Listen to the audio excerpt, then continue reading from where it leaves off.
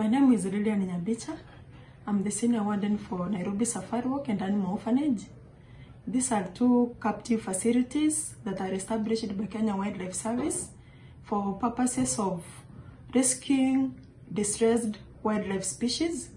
The Nairobi Animal Orphanage was established in 1963 with the sole purpose of rescuing injured or abandoned animals for possible release back to the wild.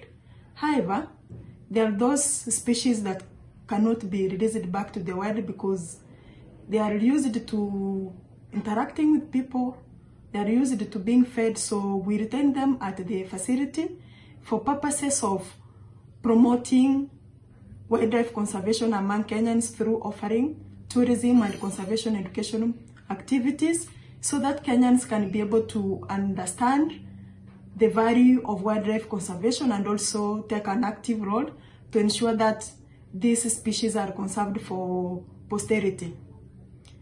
At the moment, at the nursery, we have an animal nursery because, as I said, the facility is used for rescue of injured and abandoned animals. At the nursery, we normally get injured and sick animals. We also get cubs, we get the young ones that have been left in the wild by their mothers. And these species come from all over the country, where KWS officers rescue and bring them to the nursery so that they can be nurtured for possible release back to the wild. At the moment, we have a young cub, a lion cub, that was rescued from the Amboseli ecosystem on the 26th of September. We call the cub Mokami. She's been named after one of our veterinary doctors, Dr. Vanessa Mokami, who has dedicated her time to take care of this baby.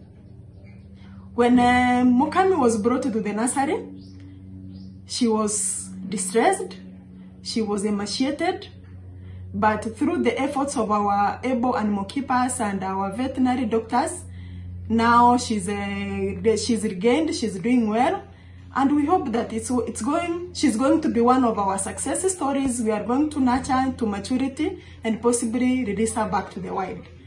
So as the management of the facility, we encourage Kenyans, wherever they get these sick animals, the injured ones, or the young ones that have been abandoned by their mothers, to call Kenya Wildlife Service. We're at hand to come and pick them so that we can be able to nurture them, and then to ensure that as Kenyans we continue conserving the species for generations to come.